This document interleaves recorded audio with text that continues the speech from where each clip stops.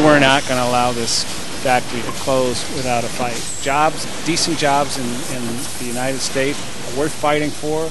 We led the effort. We said that we would do whatever it would take. Our workers said that they would chain themselves to the machine if the banks were hell-bent on liquidating the company.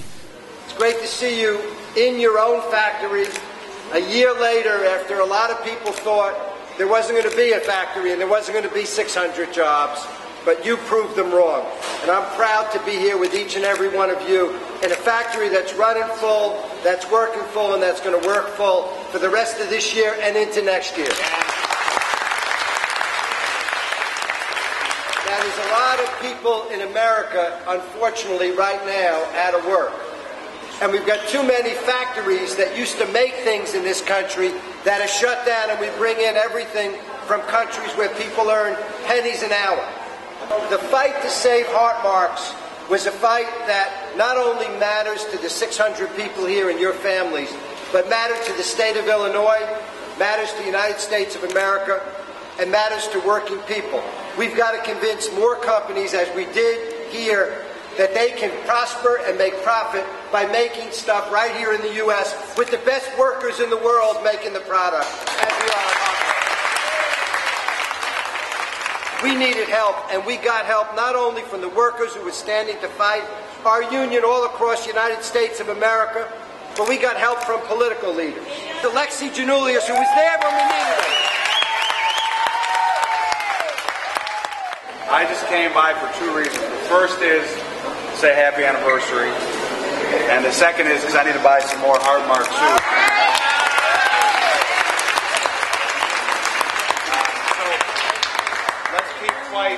Let's keep fighting, and Ruby and I are going to come back, and Marina and I are going to come back, and Joe and I are going to come back in 20 years, and we'll be very proud of what we stood up for. When times were tough, we stood up for this great American company. And another person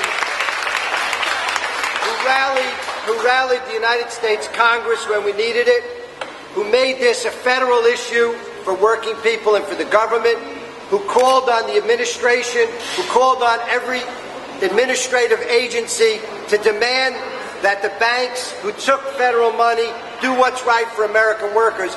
And that's a member of our own union, a member of Workers United, SEIU, a member of our union who has served proudly in the United States Congress. She worked tirelessly. She didn't stop. She annoyed them. She bothered them. She demanded they took federal money.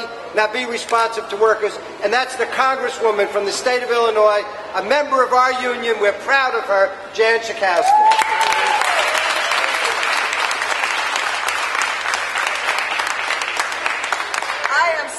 Proud to be here as a member of Workers United SEIU to stand here with our courageous leader, our tireless leader, Bruce Rayner. The Democrats have begun a new initiative called Make It in America, which bets on American workers as the best workers in the world and says that we're going to be looking everywhere for that Made in America sign.